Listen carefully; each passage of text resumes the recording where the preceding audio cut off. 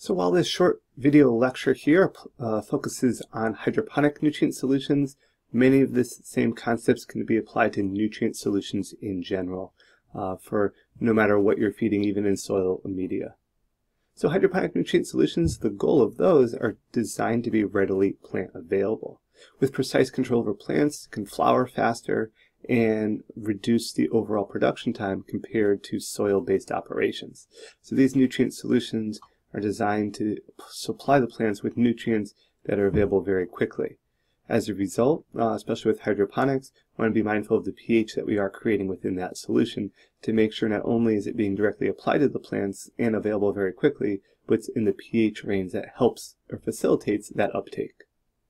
Now, if you have water evaporating at a high rate, this can lead to a more concentrated solution, so be mindful of this. If you have an area that's open, like we saw in the previous image here, this can cause evaporation to increase quicker. As a result, that can cause a more concentrated solution because the water will be evaporating out, but the nutrients will be remaining behind. As a result, with less volume of water, the concentration level will go up. So good growers should be topping off containers with water to dilute that solution so that you're maintaining the proper ppm for delivering to the plants. This is where water monitor comes into place. Also, good growers are knowledgeable about their native water properties, which is important. Instead of just topping off with water, some water may require a pre-treatment, either a pH adjustment or maybe adding RO water if your given conditions have too high concentration of other unwanted kind of calcium, magnesium, and other hard water properties associated.